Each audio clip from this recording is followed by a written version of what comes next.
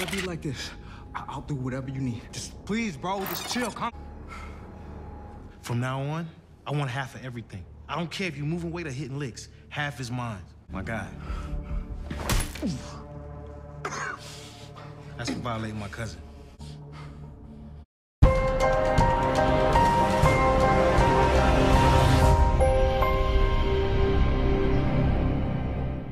What's up, YouTube? It's your boy Mark Dark, and I'm back with another video. If you're new, if you love power, go ahead and hit that subscribe button, like the video, and leave your theories, comments, everything down below.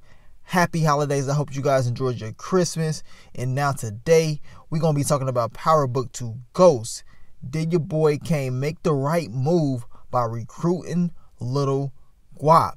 Now, if you didn't check out my video yesterday that I dropped about Tommy Egan canceling Christmas, the Power Book 2 Ghost Edition, make sure you checked it out. I dropped that yesterday. You know y'all had to drop the Tommy Egan video for Christmas, but now it's time to talk about your boy Kane, his decision making, of course what he did in this last episode, and what's to come for his future in Power Book 2 Ghost.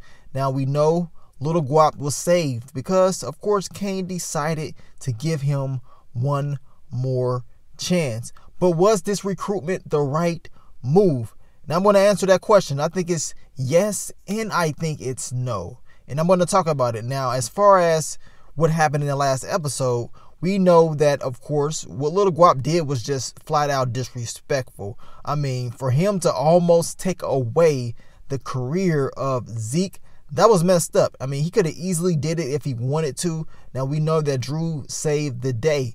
But, of course, Kane went there to handle GTG, and that's exactly what he did. He handled everybody else, but when it was time to take down Little Guap, he decided to recruit him instead and told him he wants half of everything. Now, this is going to be a very interesting storyline because as of right now, and this is what I'm talking about when I say yes, because as of right now, this little recruitment, this little click up with Little Guap is good right now.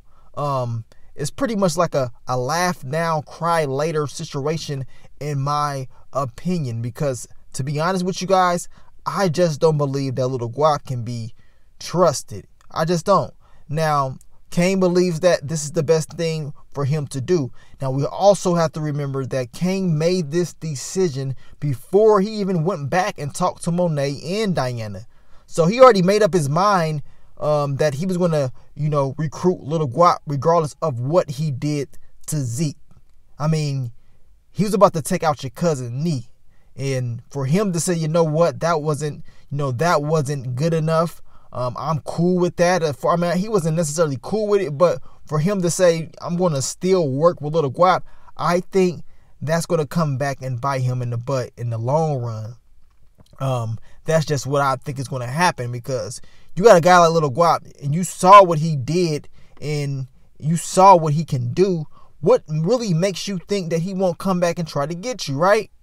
What makes you think that?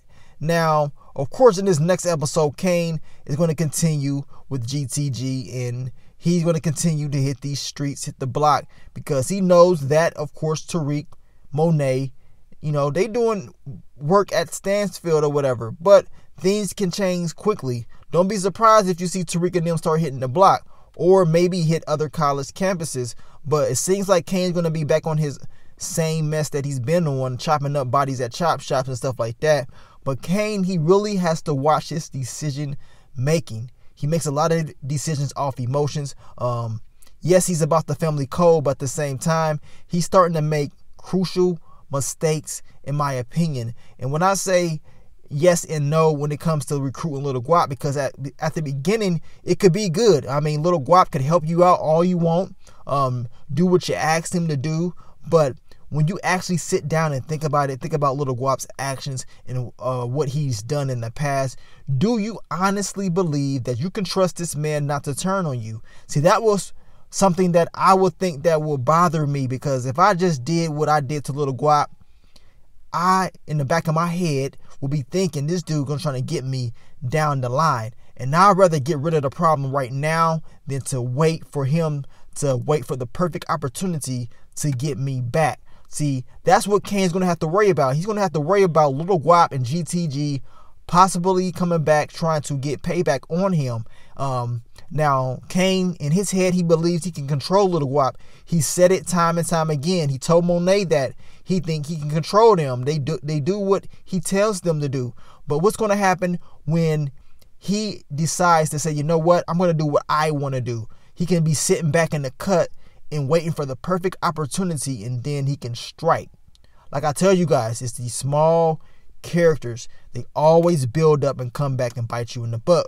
We seen that with Dre in the original Power. You sit around, you let a guy that was probably one of the weakest guys sit around for so long, and then they come back and bite you in the butt. You already done let them do entirely too much. They pretty much destroyed half of your organization. We done seen what Dre was able to do in Power. I mean, he single-handedly messed up Tommy Egan's organization, stole the connects. I mean, this guy was doing entirely too much, bringing Tariq around the wrong people, lying to Ghost after Ghost told him he will make sure he has a position of power. But we know that Dre wasn't patient. You know what I'm saying?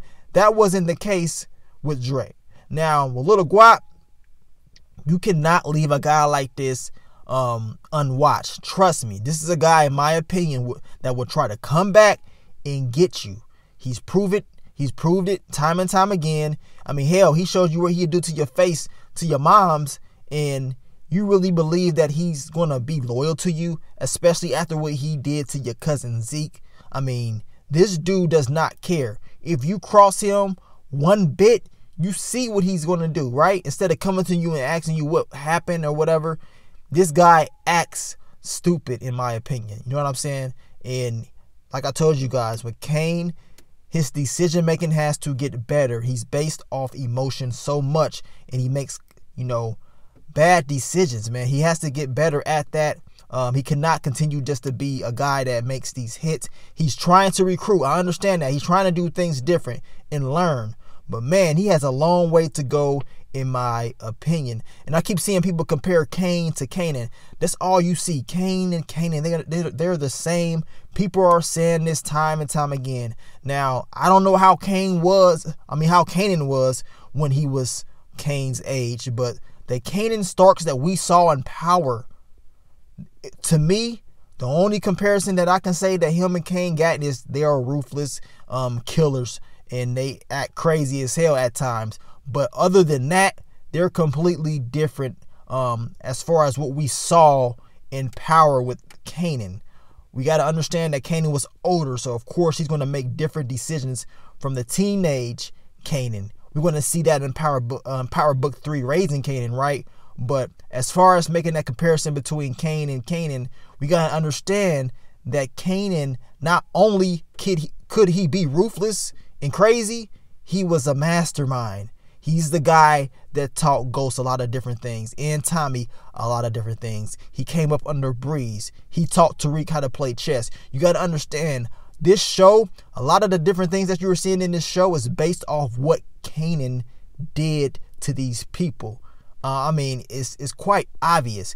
Yes, Kanan can be a hothead at times, but if you really watch Power, if you pay close attention, you can easily see how Kanan was moving. He was moving very smart, very smart. He was using Tommy against Ghost, Ghost against Tommy. He was all in Tariq's head, got Tariq all messed up. He was controlling Dre. I mean, the list goes on and on what Kanan was really doing in Power. This dude was very powerful for real. And, yes, he had to go, but as far as his skills and his decision making, the dude really was smart.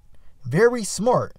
And it's a reason why Ghost is the way Ghost is and Tommy is the way Tommy is. At the end of the day, yes, Tommy does make, crucial, dumb decisions sometimes, but at the end of the day, the guy is smart when it comes to certain things. And we already know what Ghost can do and how smart he is. But you got to remember, and you have to always respect the teacher. And that, of course, is your boy, Kanan. And I can't wait to see Power Book 3, Raising Kanan, to see how it all began. And as far as his teacher, and I will say his teacher had to be, of course, Breeze. At least some of his teachings had to come from Breeze. So I can't wait to see how that all unfolds. You guys let me know, man. Did your boy Kane make the right decision? And as I told you guys, my answer is yes and no. Short term, yes, because it's going to be good for him for business. He can continue to build his empire and, get this money. But long term, no, because we know at the end of the day, based on history, hell, based on power history, what happens when you let somebody live entirely too long instead of getting rid of the problem right then and there. Bad things happen, right? We know this. But thank you guys once again for all the support, all the love. I will catch y'all later for the final predictions for episode 9. And like I said, happy holidays. Make sure you checked out that Power Book 2 Ghosts, the Tommy Egan Christmas is Canceled video that I dropped for you guys yesterday. And stay tuned, man, because more content is coming. And I cannot wait. But let me get on out of here, man. It's your boy Mark Dark. I'm out. Peace.